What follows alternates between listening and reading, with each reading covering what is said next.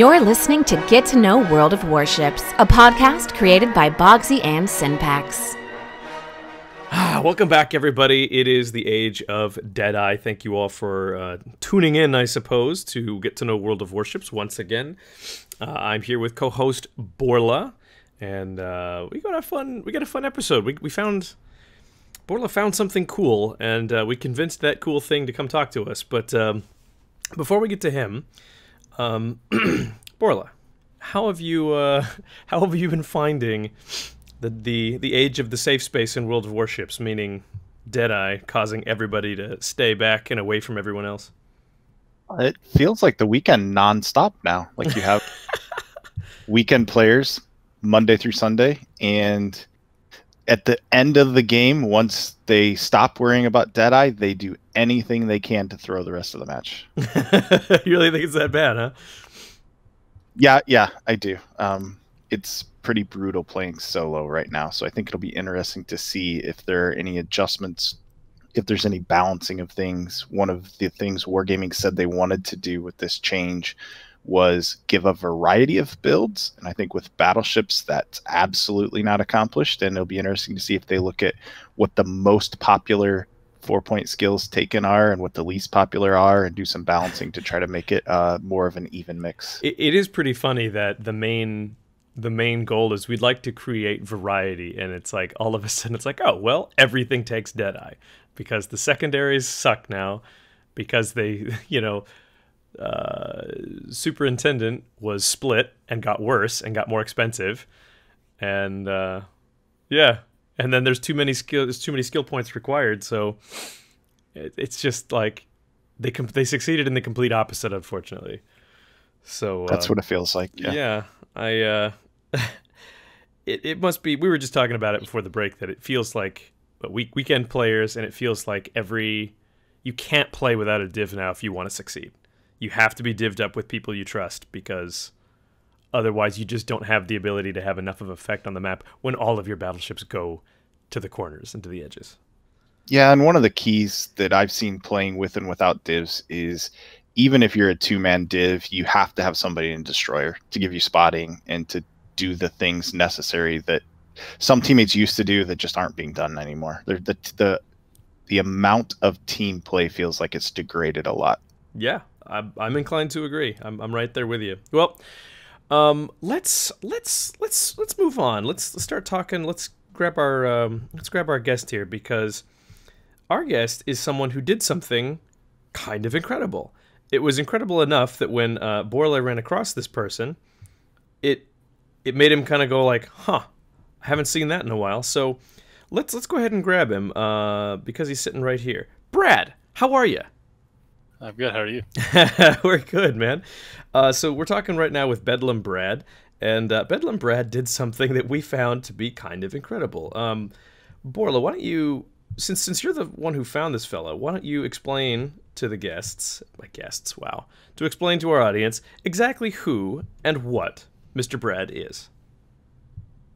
So Brad came to me talking to me about our group and wanting to look at getting into some more competitive stuff. And one of the things that he mentioned was the success that his current clan had, or previous clan had, in clan battles. So I took a look, and the clan looks like an active clan, but if you go to the WoW's numbers pages, the average PR for the clan is below 1,000. The average win rate's about 48.5%. And even if you sort through, there's not really, some of those clans have some ringers in there and a core group of competitive players, and then they have a lot of people who get them oil and do other things. This clan, most of the players are around those averages, a little above or below, and appears to be a casual group of guys. And they made Typhoon last season with that type of play. Yeah, so I was a little impressed, and I started talking to Brad about it, and you and I had a conversation, and I thought it might be worth. Some people might be interested in what he did to accomplish it, especially if there's other clans that have not been that successful in clan battles, and they have a player base that's more casual or less competitive, and they want to figure out how they could have a little more clan battle success with that type of talent. Yeah, that's pretty much it. I was also astounded, just because, as you can imagine, I mean, that's a feat, and I've been really careful, and Synpax, when he was here as well, has also been really careful. We never want to sort of name and shame people, so I want to just preface right now by saying that, like, as we talk about, about the status of, where Brad came from and where Brad's going and whatnot, the purpose is just to highlight the act and to say, hey, this is really actually an incredible thing that was done here. It's certainly not to suggest that anyone isn't good or what have you. So I'd like to just disavow that notion right away, if that's okay. And so enough chatter from me, Brad. Why don't you just give us an idea of, you basically, in a large part to your work, you got a clan that by any metric wouldn't be able to get to Typhoon, and you got him to Typhoon. So, how the hell did you do that? Let's that's what we're gonna find out today, is how you did that. So, I guess my first question is gonna have to be, I suppose, what did you do right? Be as vain as you'd like, please, because I love vanity. I think Yell Scream and Holler might have been my first one that kind of showed my competitiveness a little bit, and it might have perked some ears, I guess. Might have been the making it clear that you were looking to compete more competitively is sort of what ground it forward. Is that what you're trying to get at? Yeah. Okay, fair enough. So, well, I have a question, Brad. So before last season, you made it to Typhoon, as we discussed last season. Before last season, was there any activity in the clan around clan battles, or what was your experience with clan battles? What was the foundation before that season? It was definitely casual, at least from my understanding, before last season. I actually joined kind of before the season started. And prior to last season, they'd only made Storm. I think it was more of a casual, maybe end of the season Storm achievement. I'm not really entirely certain. You mentioned specifically that you were the one who was the squeaky wheel. You made a noise and you said, "Hey, look, I would like us to get higher, and I would like to be competing at that higher level." And so then, I would assume that folks who could sort of make a choice of like, I don't want to, or yeah, I do, I want to do the same. I mean, did you face any sort of pushback when you made it clear that you'd like to actually move up? You'd like to push your clan further? Actually, it kind of happened organically. I don't really think anybody kind of pushed back. I think it was more the mentality, let's see how this goes. Let's give the guy the floor, maybe. Mm-hmm. And see what happens. And I got some really good buy-in, I think. Okay, which was nice. And maybe to get started on the story of it, once you decided, hey, this is something I'm going to put time and energy and effort into. I mean, where did you start? Did you start by creating a bit more of an organization under which people could sort of rely on and expect? Did you start working with individual people on, hey, I really need you to get better at this part of the game? What was the first place where you put your energy? I think for the most part it was figuring out, who excelled in what type of ships. Okay. And then from there, I kind of, assigned them, certain ships that I thought, as far as from a composition standpoint, that we could utilize in clan battles. Sure. And kind of worked off of that. So you sort of went like, here's what I've got to work with. Here's what I feel like needs to improve. And here's what's pragmatic. Would you say something like that? Yeah, that's pretty accurate. Okay.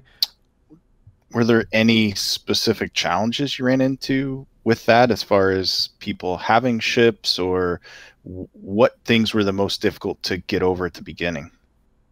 We actually were pretty limited as far as what ships we had available. Not everybody had every tier 10.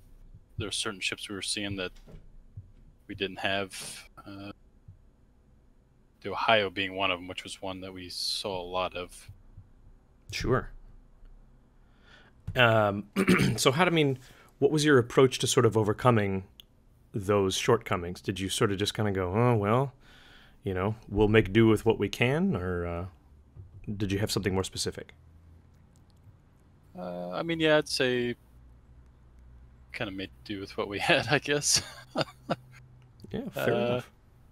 Did you have guys able to grind those ships? Like, hey, we have lots of Petros. We see lots of Petros. You guys got to grind your Petros. Would you have any type of encouragement to those players like that? And if you did, how was that met with?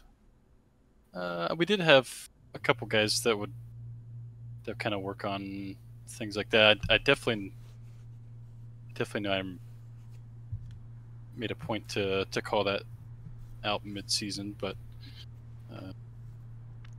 Sure. How about, did you have anybody sort of guiding you, or anybody, maybe I didn't make this clear at the beginning. I feel, looking back in my mind right now and thinking that maybe I didn't. Basically, Brad sort of took a clan that was basically, Gale Storm, and was the driving force towards actually pushing them into Typhoon. So that's why we're probing him with questions to find out what in the hell did he just do exactly. And I'm wondering, did you have any help from outside? Did you reach out? Did anybody give you any advice that seemed to work out or help? Did you have any mercs or anything like that? Yeah, I was pretty fortunate to actually pick the brain of some really good players, and one that I personally lean on for advice. Anyone that you want to single out positively? Because singling out positively is just fine. I'd say I'd give a shout out to Itinerant Cruiser from Yikes, or GME as they're now known. Whatever the hell they're calling themselves this week. Yep. which that was a great name change to GME, by the way. Yeah.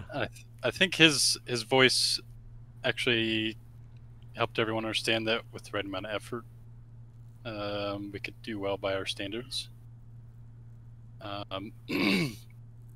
far as mercs go, we didn't really utilize that option that much.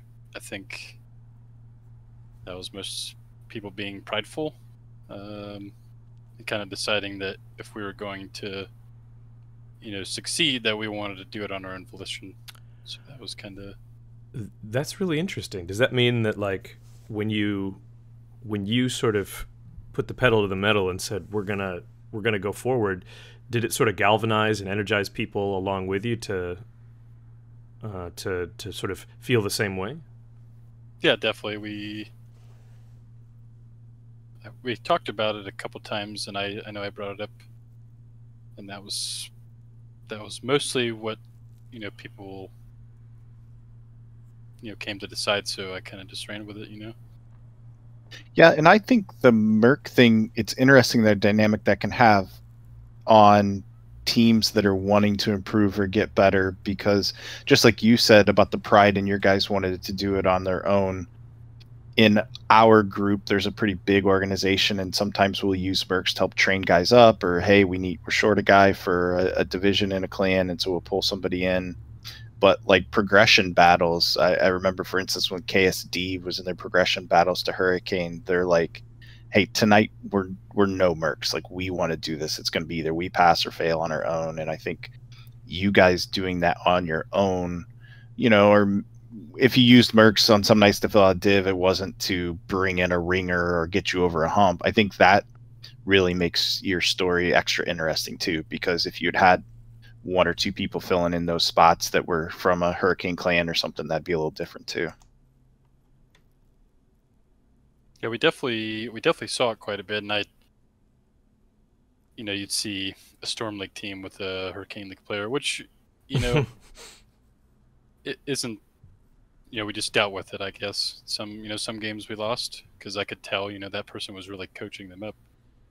When you look at the success that you had getting to Typhoon, it's a big deal considering, everything you were working with. You had to organize, coordinate the players? Like, what was the biggest factor? Was it the getting everybody on the same page, or was it teaching them game mechanics or armor schemes, or kiting versus pushing? What type of things were most important to you in getting into Typhoon?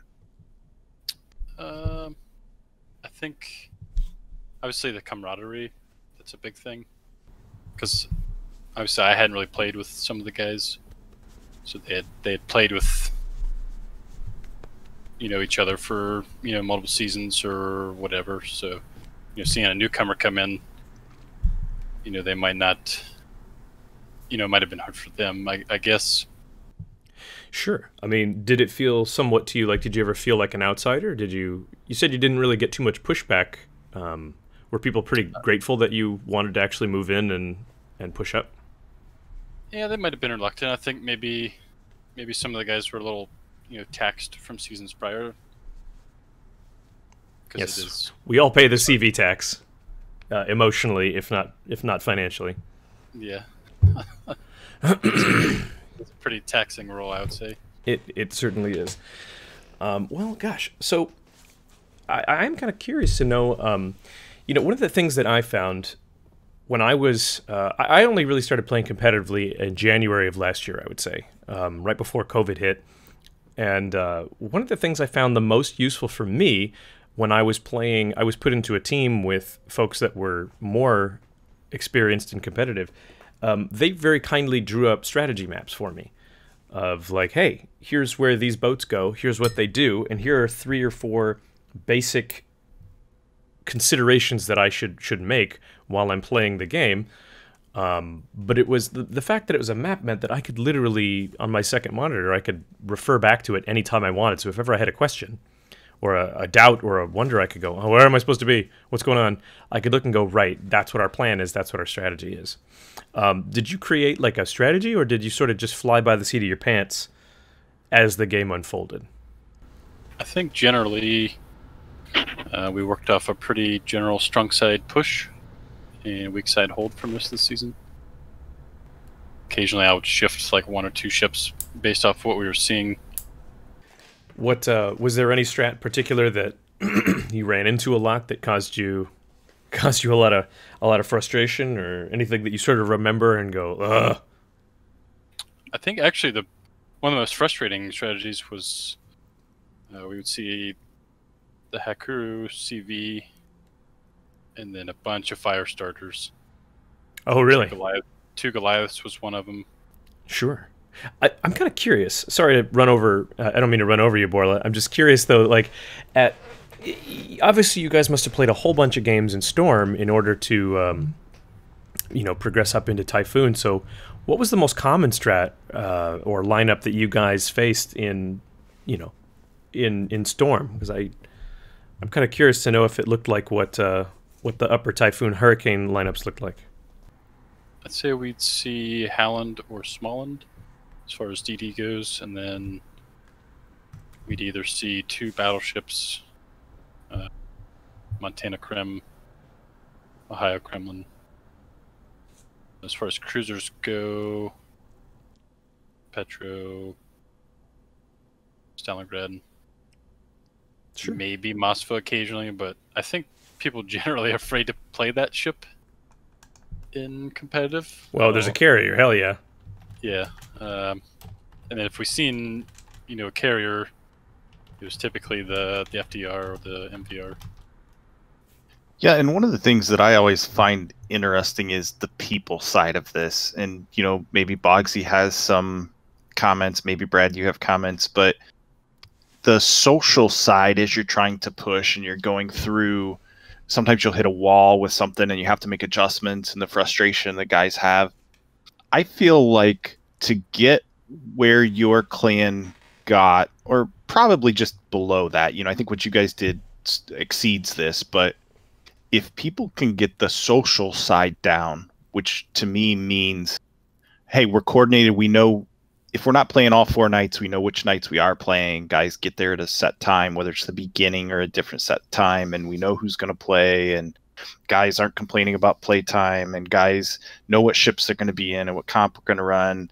stuff like that, I believe, for even a more casual clan, can get them into Storm if they have, say, 8 or 10 hours a week of productive clan battles time. And even if they're not highly competitive or highly skilled players, if they're coordinated and they're willing to put in, like I said, those 8 or 10 hours, maybe a little more a week, I think they can get into Storm just based on being socially aligned, like all having the same goals and working together. Yeah, I'm inclined to agree. Excuse me, I'm a little congested. I always have this feeling that, like, just playing enough will get you out of Squall League. Like, you don't even have to be particularly skilled. If you have a team that gets together every day at clan battle time and plays for 2 hours, you'll make it out of that league eventually. Gale League is a little different. I feel like you sort of need to understand. You need to not just play. You need to be able to understand the strengths and weaknesses of each individual ship, even if you don't have an overarching strategy yet. You need to sort of go, okay, well, I've noticed that my Hindenburg dies to the battleships way too much, and the Petro doesn't. Maybe we'll take more Petros. And then suddenly your lineup starts to become a little more meta-focused based on what's going on. But you can still, you can get to Gale doing that. But Gale to Storm, you need to have competent, players who know how to use their ships properly, even if you still don't have an overarching strategy. But to get from Storm to Typhoon, I truly don't think you can do that without going, okay, we're going to have, a 4-2 split, and the carrier is going to focus on, if it's a carrier season, of course, the carrier is going to focus this side or try to take out this person. You sort of need to go into the battle knowing we have an aim and we're going to take the initiative. Otherwise, I feel like you're just not going to be able to make the win rate you need to make it through into Typhoon. I guess, Brad, did you have a comment on, like, the social side of it? How much of it you think that was a factor in just the guys all being willing to work together? I mean, I definitely say, having some common personalities in the clan, as far as the same interests, that goes a long way towards, the social side. Was your clan one that? I mean, did they div up a lot in randoms? Did they do operations together? Did they try to do clan battles before? I'm kind of curious as to whether this, this group effort was made solely at your, at your insistence in a way. I think if I remember correctly, we did do some operations. It wasn't everybody, but there were certain guys that definitely like to div versus others that don't. So yeah, see, and to Boggzy's point earlier, I believe if you have one person like Brad who understands some things and can explain the basics, I think Boggzy, you and I might have a little different viewpoint on this. I think you can get a lot further, not even if most of your players don't understand armor schemes. Maybe they're even making bad ammo choices or angles. But if you have one person who can put them in the right ships in the right place and then be organized, I really feel like some of the clans that are struggling, the piece that they're missing is around the social side and around getting the guys on during clan battles, getting them organized, having a schedule, getting people to cooperate with playtime. If you get 9 guys on and you can only play 7, how are you going to do the rotations, and people having clear expectations and having them met? I think that's the part that the lower end clans should work on. If they have 1 or 2 people who can tell the person in the Petro they shouldn't be nosing, they should be kiting, or stuff like that, and putting them on the right side, or a caller that can say, hey, this is what we're focusing right now. I don't care what your best shots are at. Everybody shoot at this if you have them. Right. Like one person like that or 2 people like that, I think can carry an organized group of casual players into Storm. Well, I think that's what we just saw. I think you're absolutely right about that. I think that's the whole Typhoon part Brad did. That's a higher bar, but that's why I found this interesting, that and maybe some of the people who have been in clans that are consistently Storm or have not made it into Storm and Storm is their goal, that's an area to really focus on. If you have one or two people who are making the comps, making the strats, and helping not make catastrophic decisions as far as pushing or kiting and doing the right thing at the right time, that you can take more casual players or mechanically less skilled players and still have quite a bit of success. And I'm guessing Brad and his teammates, like when you got that progression battle through Typhoon and you saw that Typhoon color pop up, I'm sure that was a very satisfying feeling after the amount of time and effort you guys put in. That was definitely a nice achievement. Did you celebrate with some sparkling cider? I don't know. I don't know about the cider part. Just kidding. I mean, did anything once you got those green tags? I'm kind of curious. Did anything change? Did anything change socially around the clan? I mean, at that point, I think obviously the camaraderie was there, clan wide, and I think generally people were excited. Yeah. I was just thinking specifically because we were talking about what works in Storm and whatnot and what doesn't, and the fact of whether there's a CV or not in the season, in the rules of the season, makes such a huge difference. I'm excited for this next season because of the fact that there's no CV. Now, I realize that might be a shock to everybody listening. Oh my God, no CV. Boggzy's excited. Well, yeah, I mean, it's the CVs really, really, really, I think they tighten what's possible in the game during competitive seasons when there's a CV. I just think it reduces the number of options drastically. So I don't know about the rest of you all listening, but I'm thrilled at the idea of having a tier 9 clan battle season with no CVs. I thought that the Verizon tournament was a great example of just how much fun and how I'll just say it, how fun and engaging the game can be if quite frankly, if there are no CVs constantly spotting and constantly punishing players that are attempting to make a move. I am kind of curious, Brad, to know if, did you have enough CV players who were competent? Did you feel like it was more or less difficult on any given night depending on who you had available to play CV? We actually had one CV player for the majority of the season. Then we picked up another one, but our new guy kind of ran with the second div. As far as being difficult, I definitely think the CVs definitely had a huge effect over the game. So if you didn't have one, then it was going to be difficult. Yes. Did you at any time try to run double battleship? We did at the beginning of the season for sure.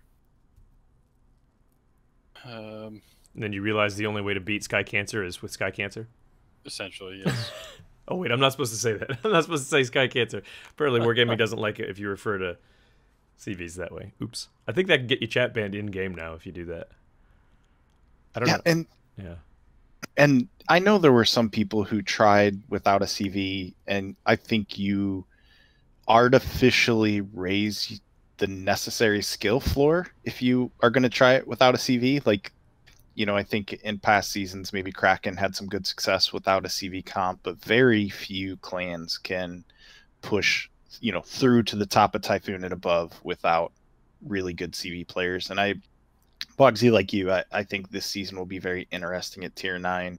I think some of the other things that they've talked about, they mentioned in one of the official Twitch streams that there could be ship limits. There could be a limit of 2 of any given ship in a lineup, that there could be times throughout the season where a particular ship is limited to only 1, or certain ships are completely banned for a limited time.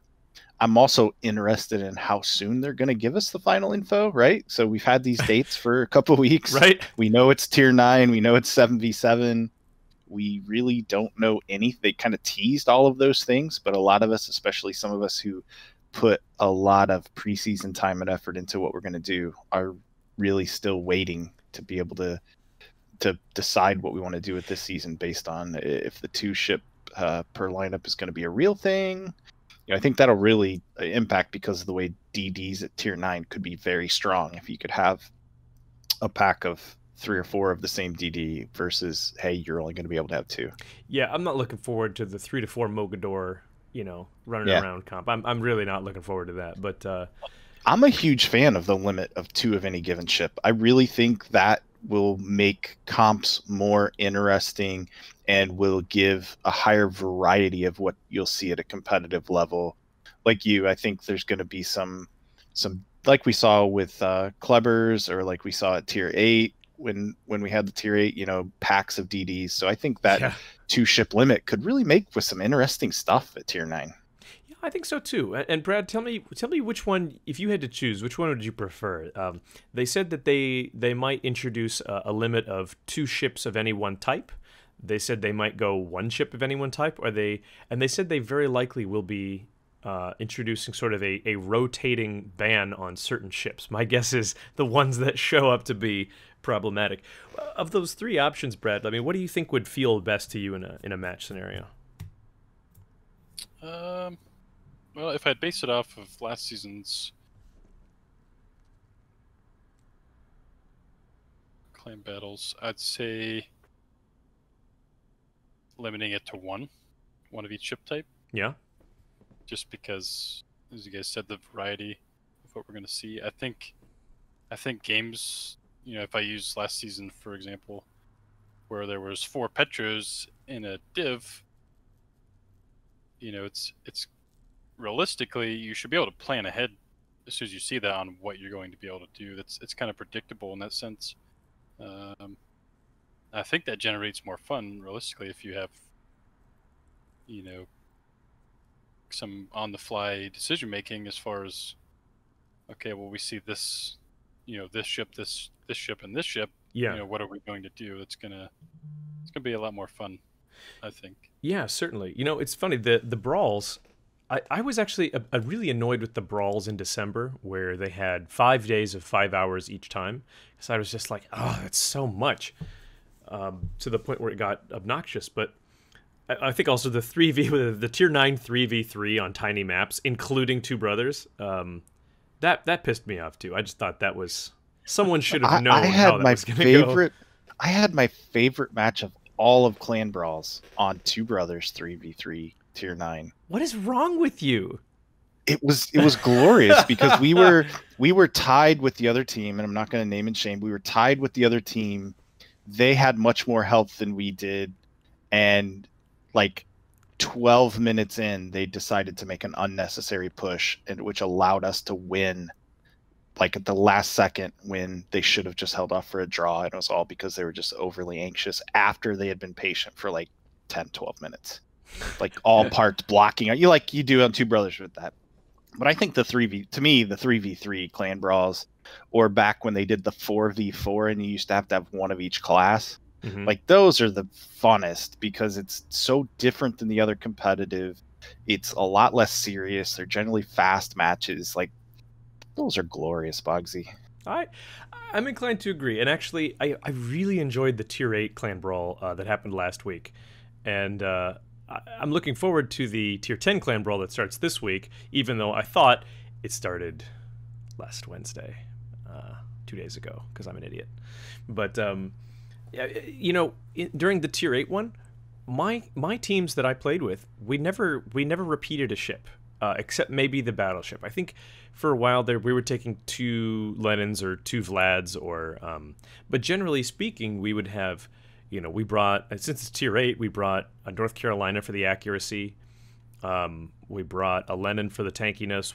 Then we'd bring, a Mines, a Baltimore, a Chapayev, and a couple of different DDs. Like we found a use for everything. And because there was no carrier, things could spread out, things could operate on their own and then disappear if they wanted to, which you just can't really do in a CV season. So, we changed up a little bit when we kept running into the multiple French DD comps, and then you just need to have enough you need to have enough ships with fast, with high velocity guns just in order to hit them, which was annoying because it's like, all right, well we gotta adjust for this, but it was a delight because you could take what you wanted, and if your players were skilled enough, like we were talking about earlier, if they were skilled enough at that ship, you could just find a way to make it work. And I'm really looking forward to that during the Tier 9 season. I don't know, do either of you, maybe Brad, we can start with you, are there any ships you think are going to be maybe overrepresented, like in Alaska, or I mean, we talked about Mogador a second. Does anything sort of strike you immediately as like, that could be a problem?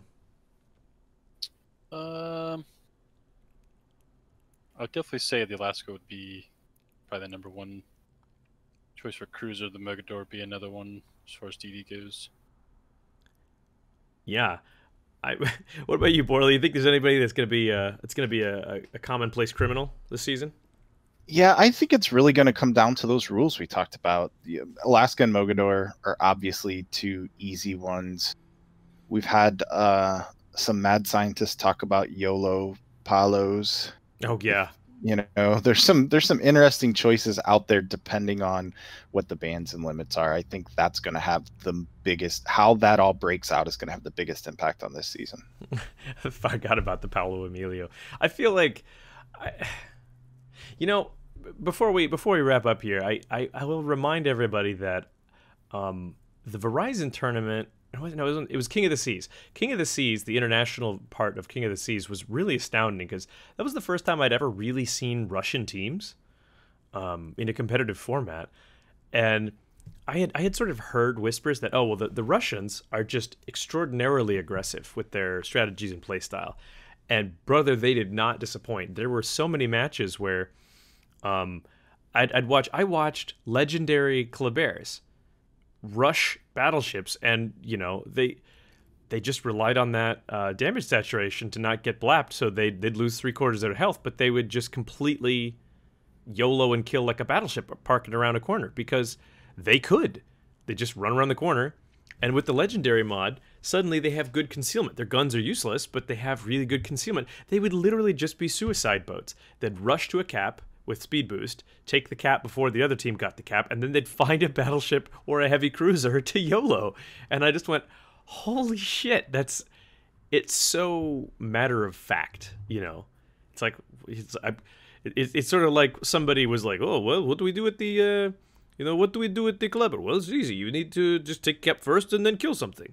If you live, great. Take another cap, kill something else. You know, like, oh, Rocky 4. If he dies, he dies. Yeah, if he dies, he dies. What's that? What's the Torino and I were joking about it the other day? What was the? I think it was in Enemy at the Gates, that movie with Jude Law, where you see the scene where it's like, first man gets a rifle, second man gets a magazine. When the first man falls, the second man picks up the rifle. You know. Yeah. It really felt like that. I think that's what will be, if they don't do the limits, I think that's what we'll be stuck with. If they do the limits, I think we'll have a really interesting season. Yeah, I mean, with no carrier, you might literally see teams of Paolo Emilios that, you know, hey, hit that boost, get to the contested caps first, outgun any DD that's there, and then, you know, launch yourself at whatever cruiser, heavy cruiser is dumb enough to be there, whether it's a Kron or an Alaska or whatever. They're not going to kill you fast enough before you get your torps off. So I don't know. It might, yeah, and that's, might see it for a while. The radar at Tier 9 is what will be interesting to see with any smoke comp like that, because some of the longer range radar ships are not ones you would take due to any other strength. Some have short radar or shorter duration radar. So it's going to be interesting to see where the rock, paper, scissors falls. And I think if they do the 2 ship limits throughout the entire season, that we'll see a much greater variety of comps than we've seen in quite a few seasons. And I think that would be the most interesting thing for everyone involved. I also hope that. So let's wrap ourselves up here. Brad, I want to ask you to do something that we often do on the show, which is we'd like to ask you to sink a ship. I know I didn't give you a heads up that this was a part of the format, but basically what I'm going to do is I'm going to make you sub-Octavian for the day, the guy who's more or less in charge of running things. And I'm going to ask you to take your big brain access card that only a few people get, go down into the vaults of wherever their vaults are, maybe Cyprus, I don't know. You're gonna enter the mainframe and you're gonna delete a ship. It's gone. Nobody knew where it was. Then you're gonna brainwash the entire gaming community into believing that it never existed. It's gonna be like is it Orson Welles? Oh, I'm so dumb. Orson Welles or George Orwell's 1984. Sorry. College was a long time ago. George Orwell's 1984. If anyone even mentions it, their head's on the chopping block. What ship is getting sunk, Brad? I mean, that's a pretty... I think that's a pretty easy choice. What's it going to be for you? Especially after the Commander update, the Thunder by far. Oh! The Thunder. You don't think it added variety to have 4 Thunders with Deadeye on each side on every team? No, absolutely not. No. I think I can say this, is that it's no surprise that after I got made a community contributor, I got access to the community contributor Discord, and that afforded me a certain amount, humble brag, that sort of afforded me an opportunity to see how feedback is given directly to wargaming. And I can also say that it got me the opportunity to find out how they receive the info, and how they receive that feedback, and how they sort of handle that in a more personal environment. And I will say that one of the things that I've struggled with is knowing how to make a point about, I want to say, hey, look, Deadeye is responsible for something I've noticed, which is battleships sit at the back of the maps now, and they don't push objectives because they seem to feel as if Deadeye's not operating, somehow they're going to fail. So they stay away, so they never have Deadeye deactivated. But I don't know how to make an argument for that. I don't know how to support that argument with objective facts or, with data. So I have a suggestion. Please. So I have a suggestion on this. Actually, I was having a conversation with a couple guys in KSE about this morning. Part of what Wargaming said over and over again with this captain's skill rework was that they wanted there to be a variety of choices and a variety of builds that you could take. So objectively, I would think a piece of data that they should look at is how many battleships run Deadeye as a 4-point skill. They should be able to look at that as a percentage, right? So of all, and you could do it by tier, you could look at just tier 10 or the higher tiers, but how many battleships are being outfitted with Deadeye, what percentage that is, and then go look at some of the skills like improved secondary battery aiming, close quarter specialist, emergency repair expert. How many are being run with that? They should easily be able to see, and especially focused around the 4-point skills, but you could balance other skills this way too. What's the percentage? And I think if their goal, if it's true that one of their main goals was to make a variety of builds, by definition, the 4-point skills should be relatively equal in usage, right? Like right. There may be something that's stronger or weaker, but if the goal is to say there's a variety of builds, especially at the 4-point level, also at the 3-point level, you should be able to go through there and say, hey, a lot of players are running this and this, but a lot of players are also running that, and it's kind of, you have 6 skills there, and there's people who are choosing 2 or 3 across the board. I think in reality, you're going to find, and you'd have to do it by games played in that ship, not necessarily by the amount of players, unique players, but games played. The number of games played with Deadeye in battleships is got to massively outweigh every other skill. And then they should take a look at that and say the 1 or 2 skills that are used the most and the 1 or 2 skills that are used the least probably need nerfed and buffed respectively. Holy crap. This actually, I just got a ping while we were talking here that apparently I just got a ping from the KOTS Discord that I guess it sounds like from what I'm gathering, the EU, Yep. the KOTS EU orgs are moving on to other things and won't be part of the tournament anymore. We've organized KOTS in collaboration with Wargaming to this point. They'll be taking over from now on. The tournament will go on, just not with us running it. They sold the Discord and the tournament to Wargaming. Wow. Do you remember when we talked about the Verizon tournament, Bogsy? Yes. And I said, expect Wargaming to be more involved in this? Yes, I do remember that. This doesn't totally surprise me. Holy shit. Well, I think I know what we're talking about next week.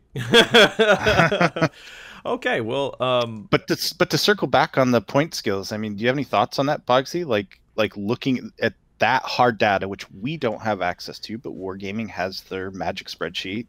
Like, that should be an easy way to see, are we achieving our goal of having a variety of builds that are usable in this ship? Logically speaking, yes, that would be the correct way to do this. Here's my next thought. And this is something that will take probably 6 months at minimum for Wargaming to collect enough data for them to feel like they, a mosaic that says something actually comes out of it. But, like, I sometimes make the reference that I would say 5% of the Wargaming, of the World of Warships player base is what I would call good. Maybe that's being a little... competitive, understands all the game concepts, understands Yes. what skills they're choosing, dialed into the greater community, meaning stuff that's going on Reddit, the forums, other voyeurs. I may have Discord. just outed myself as a giant dick for saying the word good, but, like, what I really mean by that is it has the inclination to optimize the builds, right? They're serious about the game. More serious about the game, yes. So what I wonder then is the data that they get is going to be heavily, heavily weighed on folks who may not realize that, well, quite frankly, some of these skills are really, really bad. Like, heavy AP for battleships is, I almost want to say it's outright a negative. They should give you points back if you take that. I mean, so I sort of wonder. I feel like one like heavy AP for battleships, which literally increases your fire and flooding times by 30% for a negligible increase in AP damage. I feel like that's bad enough that most people will even look at that and go, oh, no, I don't want that. So that one might be so bad that it gets the axe no matter what. But I feel like there are some other ones that are just sort of like, whatever, that people won't realize are really not worth it, are not optimal. And yeah, so I be agree. Taken by that other 95% of the player base at higher levels than they should to show their usefulness. I mean, do you ever worry about that? Yeah, I agree that will go on with some skills. I would say anecdotally, in the games played that I've had and everybody that I've talked to has had, and I think probably you two have had, how many battleships do you think are taking Deadeye? Like, what percentage of battleships that enter the game take Deadeye? Correct. I would say probably 90%. So in looking at the data that I described, I think the worst outliers would still statistically show up. They'd be at the edge of the curve. Yeah, I think, we're going to find Deadeye as a massive amount of players no matter what, which means that it shouldn't be the way that if part of your primary focus is having a variety of builds that are usable, that something different needs to happen with that skill. Yeah, it's interesting because they've said sometimes when they adjust skills or whether they re-tier the skills, so to speak, they sometimes will do so based on the fact they say it was ubiquitous. They bumped up priority target from 1 point to 2 points because they said there was no reason not to take it. It was just too good. They Correct. bumped. They mentioned that concealment was one of those things where it was just too good. They didn't change it, but they have said before that it's just consistently very, very good. I would argue now that there's some precedent for not taking concealment on battleships more often than before. Even with Deadeye. I know that Deadeye and concealment synergize, but I really think that there's actually a precedent to say, well, if you're at long range, Deadeye's great. But as you move forward towards the cap circles, you don't need it. What you really need is survivability. Yeah, I do see. So I see an argument for the second and third 4 point skills. Mm-hmm. Exactly what you're saying. Deadeye, I think almost everybody is taking. Whether you then take concealment and fire prevention, or you take emergency repair expert and fire prevention, or what choices you make after Deadeye, depending on the ship and your play style, I do think there are arguments for those secondary skills being different, and I don't think there's always a right or wrong answer the same way taking Deadeye is the right answer. Sure. But really, unless you're just doing it for the memes, are you going to go with a full secondary build with these 4-point skills with 2 secondary 4-point skills? No, Yeah, you're not. So by my argument, what I think the data would show is that Deadeye would be far and away the most often used 4-point battleship skill. I think improved secondary battery aiming and close quarter specialist would probably be the 2 least used. Yeah. I'd argue too that they're used more often than they even should be, because there are some people who just love their secondaries and they're going to do it either out of ignorance or just wanting to meme. But me. You know what I'm saying? Like, they're That's going to be me. used more than they should be, but they're Yeah. still going to be the 2 that are trailing the most. Yeah. And so if you want a variety of builds, Deadeye has to change a lot or be replaced by something completely different. Yep. And if you want secondary builds to be viable, and I'm not saying they should be, but if that's Wargaming's goal, then those 2 would need to be buffed as well. Yep. Fair enough, man. Fair enough. Well, we've been chatting for a long time here, so why don't we wrap up? BedlamBrad, thank you very much for joining us and giving us a little insight onto what it's like to sort of hack and slash your way through the World of Warships jungle, looking for the lost city of Typhoon. We appreciate it very much. Yeah, thank you very much for having me. Yeah, absolutely. Yeah, thanks a lot, Brad. Thank you, obviously, as always, for coming and co-hosting and chatting with me. It's always a pleasure. My pleasure. Great. So, yeah, let's. I'm looking forward. I think we're gonna have to talk to or about KOTS next week becoming property of Wargaming, which is that's a big deal. So I'll see if I can't get a Wargaming employee to actually come on and tell us what they can about it. I just wanted to mention one thing though, Boggzy, as we yeah. close out, because you talked about the humble bragging and being a CC and whatever, and Yes. I wanted to make sure that all of your listeners knew that you'd been an actor. Yes, I Have you mentioned that? I just want to make sure. I did. have. I think This I might mentioned have it been the before. only episode it wasn't mentioned. You know what I wanted to should make do? sure I should call Synpax right now and let him know that I was, because I don't know if he ever heard it. that was a joke in his honor. Yes, humble brag is a skill, and it's hopefully one that I've honed well over the years. So anyway, clan battles are coming up at the end of February. Everybody should check those if you're into clans and clan battle activities. Other than that, Tier 10 Clan Brawl starts next week. Brawl is a great way to get to know people in your clan that you don't know yet. It's a great way to find out who is forward-thinking and capable of leading a team, like Brad here. And, it's a lot of fun. It's a good, like Borla was talking about, it's a really good social opportunity to, invest in getting to know the folks better, who you maybe didn't before. So thank you, as always, everybody, for listening to Get to Know World of Warships. I appreciate it very much. We'll see you guys next week.